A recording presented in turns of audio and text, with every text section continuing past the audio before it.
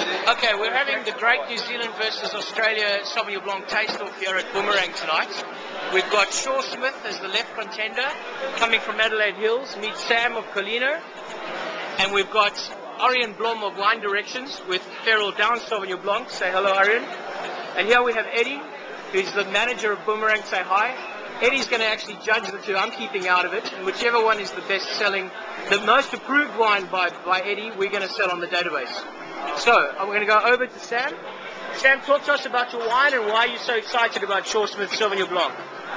And the Shaw Smith Black Vintage rated by the JT Holiday, 96 points. 96 points. Okay, and it's the 20th vintages.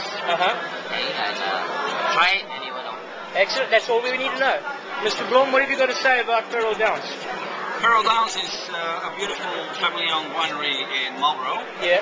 The reason actually I chose this wine over so many other competitors out of New Zealand is because I think it fits very well for the Asian market. The Asian market, very good. And it's a very nice, crisp Sauvignon Blanc, but without the very high acidity. Okay. So it drinks very easily through the night. All right. And it goes very well with different If I let you talk much longer, you're going to put all my customers I know, to sleep. because I love it. So I'm going to ask you both just to pour a glass each for Eddie,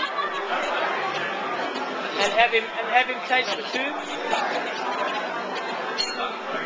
So the one on the right is going to be the Feral Downs, and we're getting a cold glass of Shaw Smith. We're waiting for that. I'm going to edit this later.